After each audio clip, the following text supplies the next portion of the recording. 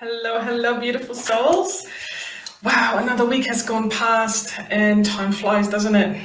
Can't believe it's nearly Christmas. We're all in full swing to get ready for that. How about you? What's been happening for you? So today is Ask Me Anything, and I received a really great question from Marije, and she is one of our beautiful community members based in Belgium. And she had a question: how can I find out what happens to me in a past life? That is an amazing question, and I love talking about that as well. Before I continue on, if you are watching for the first time, I'm actually streaming live through StreamYard. And if you want me to see your comments, then please go to streamyard.com/Facebook first, so that I can actually see who's commenting on the feeds as well.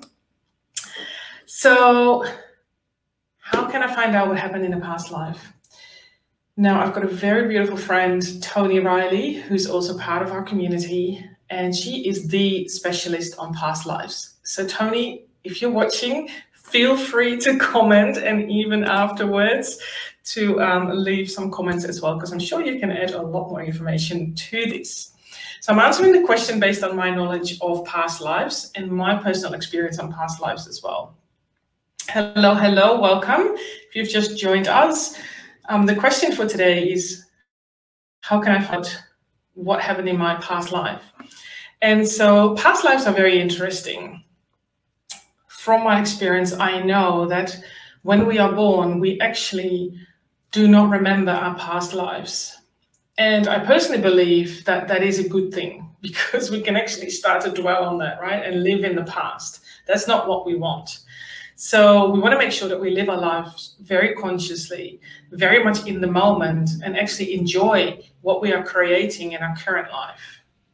Now, sometimes we may experience some trauma or certain things that have happened in the past life that has an effect on this lifetime here. Now, there are some ways that we can actually look at that.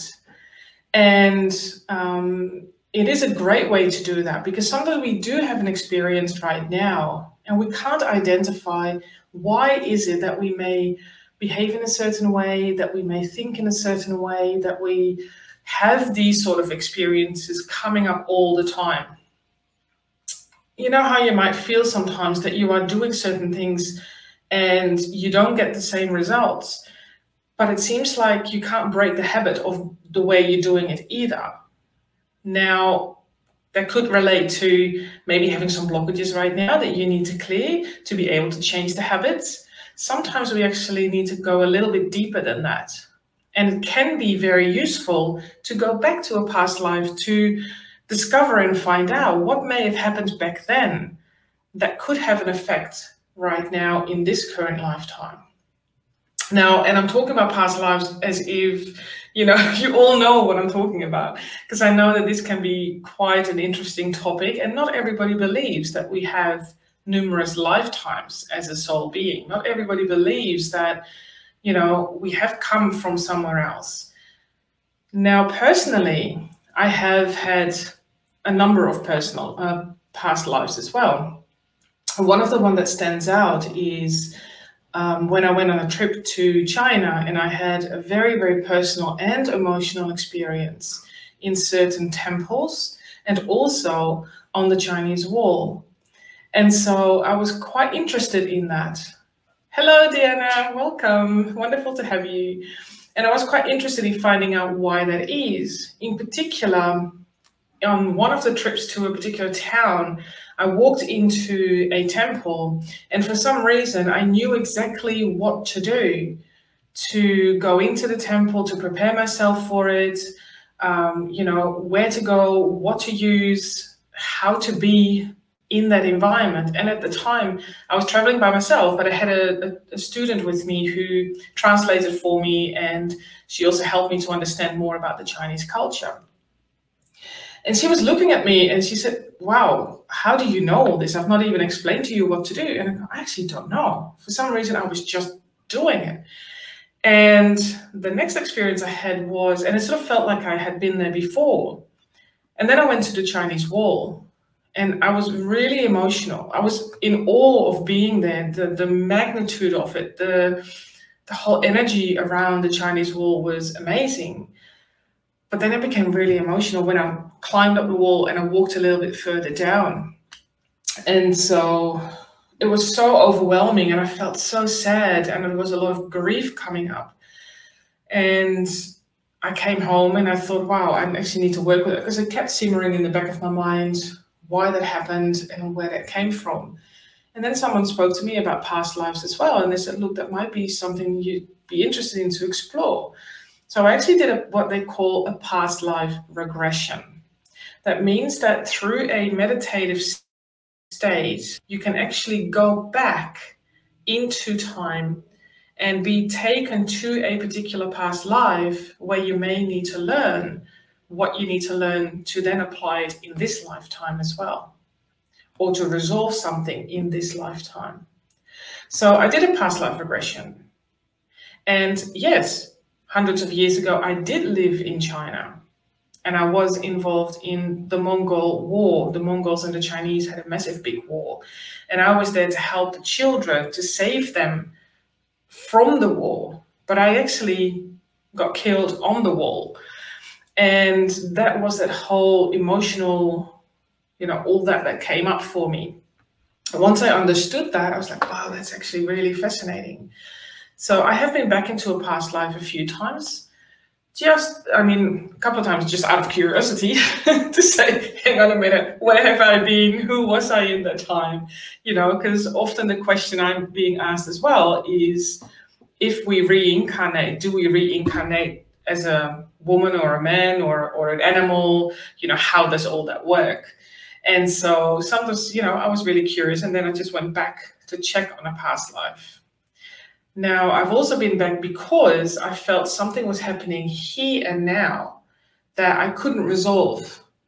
And I felt there was nothing here that has occurred for me to have this experience. And then I also went back to a past life to resolve what I can do here. So, for example, my fear of heights doesn't just come from this lifetime. There are 2 other lifetimes that had an effect on me being afraid of heights. So every time I do go somewhere where there is a height, I work my way through that to actually still enjoy doing certain activities that does involve some height. But it made me understand why I'm afraid of heights, and it gave more clarity for me as well. So when Marije asked me that question, I thought this is really interesting to talk about. And there is so much more that we can explore around this. Personally, I also feel that exploring your past life, when you are not known to this, make sure that you do find someone who is an expert that can guide you to your past lives. Doing this by yourself, I feel, you can do it. There's no doubt about it. You can do it. However, knowing that someone is there guiding you, that can step in at any point when you might feel really uncomfortable or things come up that you may not be able to process, is really important. And there are many people that do this. Now, as I said earlier on, my dear friend Tony Riley, she is an expert in past life regression, and she can certainly help with that as well. And it's a wonderful process. I believe that having this experience, it really helped me in this lifetime as well.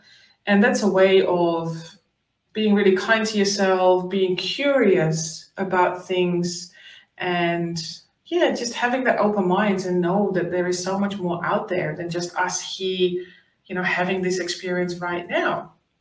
Hello, Mel, lovely to have you. So if you have any questions, let me know. Just pop it below in the comments. So yes, past lives can certainly have an effect on us here, and it may not have an effect at all. Sometimes we don't even remember our past lives. But I also know that people do remember their past lives as well. I saw a documentary, I think it was last year, where a boy in England kept telling his parents here that he wanted to go back to his other mum. And they actually found a specialist, and they went through where his other mum lives, and he could describe the house and everything really clearly as if it happened right now. And that was also one of his past lives that he clearly remembered, and he missed his other mum so much. And it's a fascinating concept to me, because I have known all along that when we come into this lifetime, everything that previously happened has been closed off. We've experienced it, we've taken our learnings from it, etc., and it's closed off because we need to be fully focused on this lifetime here. I also know that we sign a sacred contract when we come into this life to confirm what we want to do, what we want to learn, who do we want around us, etc. And that sets some sort of path for us as well. We have the experiences in this moment, and we usually don't look back if we don't have to.